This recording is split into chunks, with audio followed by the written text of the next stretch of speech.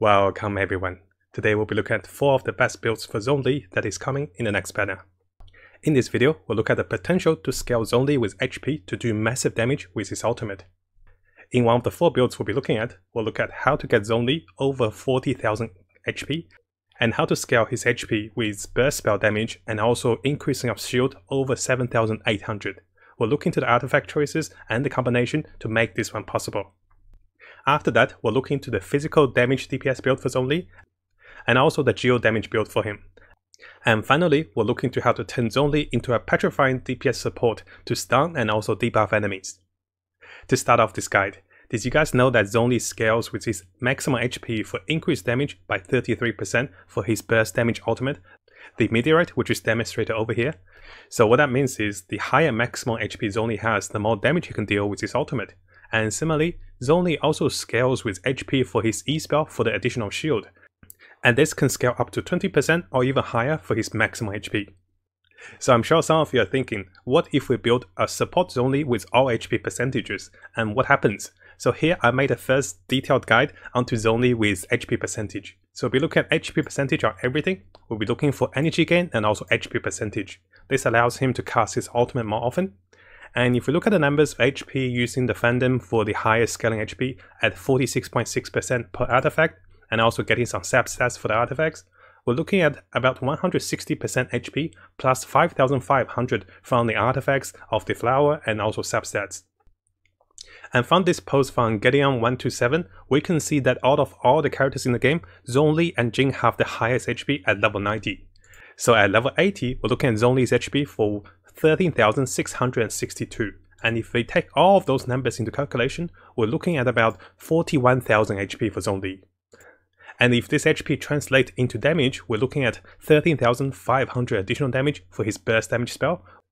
So now if we estimate Zhongli have 1,300 attack, and with the 700% multiplier at the level 7 for his burst ultimate, what we're looking at is, we're looking at about 9,000 damage plus 13,000 damage, about 22,000 damage for his burst ultimate if he scales everything with HP.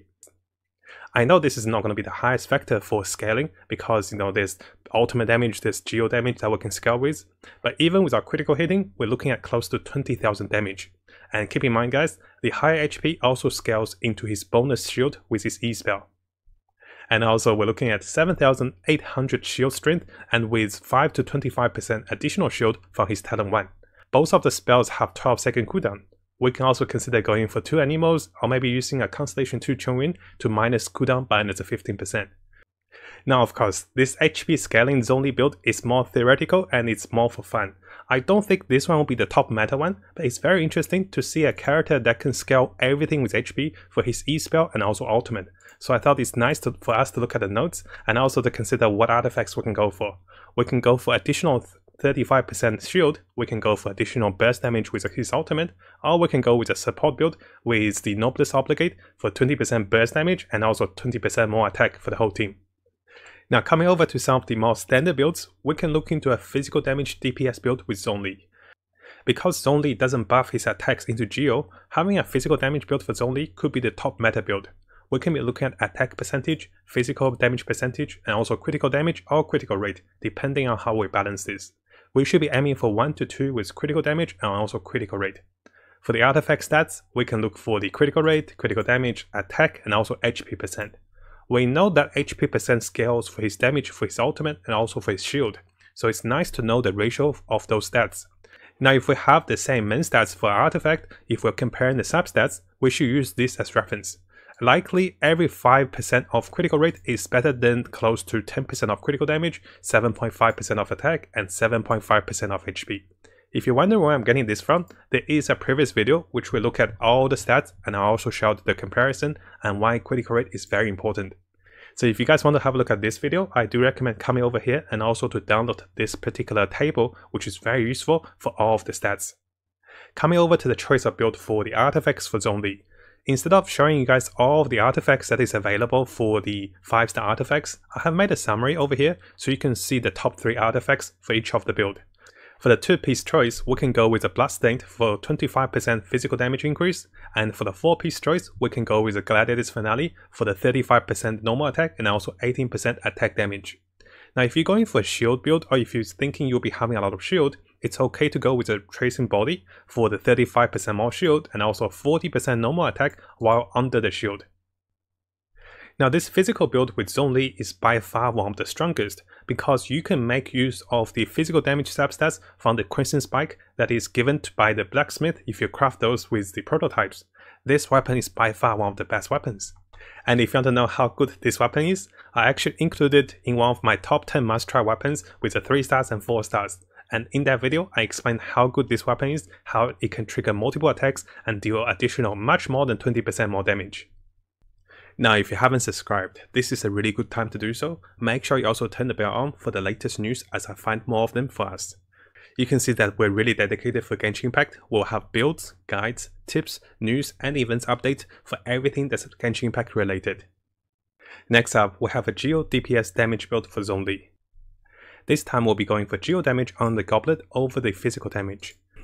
Now if you guys are wondering, does Zhongli actually do enough Geo damage?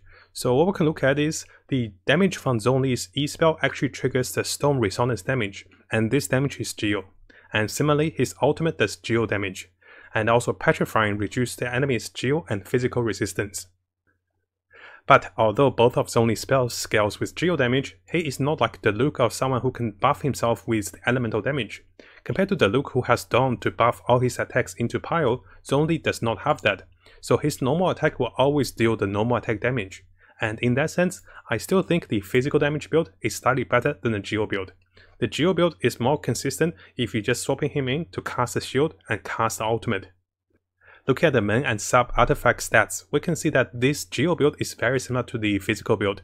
So we're going for critical rate, critical damage, attack and HP percentage, with a similar ratio as over here as shown over here. And also for the artifact set, because we're going for a Geo build, this time we'll go for the Arctic Petra for the increase of 25% Geo damage. And because we want to scale his ultimate for more damage, we can consider using the Nobilis for the 2 set for the 20% burst damage, or we can go for the 4 set for additional buff for the whole team. You can see that I have also included the Gladiator's Finale and also Retrition Body, but unfortunately those two does not scale with Geo damage. The 18% attack is okay, but everything else with normal attack does not help with the Geo damage.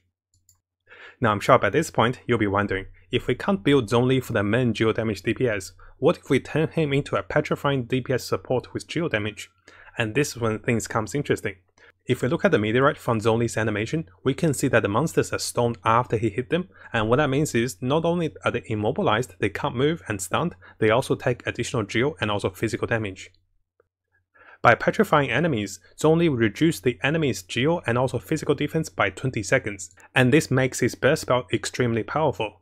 If we come look at the stats details for this spell, it only costs 40 energy and also the cooldown is only 12 seconds. This means that we can continuously debuff enemy for 3 up to 4 seconds with a petrifying effect every 12 seconds, and increasing the whole team's damage by 20% with physical or Geo. For the main artifact stats, we can go with attack percentage or energy gain to cast more ultimate. After that, we can go with Geo damage because he'll be casting more ultimate and more skills. Finally, we can go with critical damage or critical rate or even attack percentage just to scale for his ultimate to do a little more damage. Because he's a support, it doesn't really matter which stats he gets, as long as he deals a little more damage, it's really good for us. We can even consider HP percentage over here. Now because we want Zhongli to cast as often as he can, having a bit of energy gain really helps. Now depending on our own playstyle, it's hard to say how much energy gain we need because you can be using Zhongli more often for his energy gain with the E-spell, or you can be using him less often, which requires us to have more energy gain. So likely we want at least 10% or maybe up to 30% total energy gain just for him to cast his spells more often. Because he only requires 40 energy, it is likely we still get him to cast those very often. The other substats of choice will be critical rate, critical damage, attack and also HP percent. Now because he's a support, you can consider going for more of the HP percent or attack percent just for the scaling of damage or for the defensive capacity of extra shield. We will be using the similar ratio comparison, and you can see over here, this is the ratio for the energy gain. So if we look at the main stats of choice over here, you might be wondering, hey, doesn't Zhongli scale with HP, and why don't you just go with HP and energy gain? And this is when we come back to the first build, guys, where we go for all HP and energy gain. So this is a fully support defensive support Zhongli, And over here on the 4th build, this is the offensive Zhongli, for more damage with his burst spells, and having more damage with critical rate and also critical damage. Now the artifact choice for the offensive support Petrifying Zhongli, we can go with the Nobilis Obligate for the 2 set and the 4 set. We can go for the 20% burst damage, 20% attack buff, which is really nice to combine with the Petrifying effect to increase our damage and then reduce the enemy's defense. And after that, we can consider going for the 2 pieces of Arctic Petra, and if we do not find enough good main stats on the 4 piece of the Nobilis Obligate, we can consider breaking into the 2 pieces for 2 Nobilis and also 2 Arctic Petra for the burst damage, also Geo damage, because we're building a burst damage Geo support. We can go with the Gladius Finale and Restriction Body for the 2 pieces. Those are not very massive. I think if we're building for the offensive support Zhongli, we still want to hit over 20,000 and with a critical hit for 40,000. So what that means is we want to scale everything into his burst damage ultimate. Let me know in the comments below, guys, what do you think about those builds?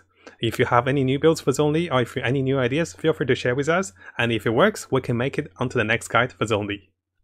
Now hopefully you guys found those 4 builds interesting, and as Zhongli's banner comes out, if we do get lucky with Zhongli with the banners, we can try some of the builds. What I'm thinking is, I might not go for the full HP support because that is too defensive. I might go for the Petrifying support and build Noel for the full DPS.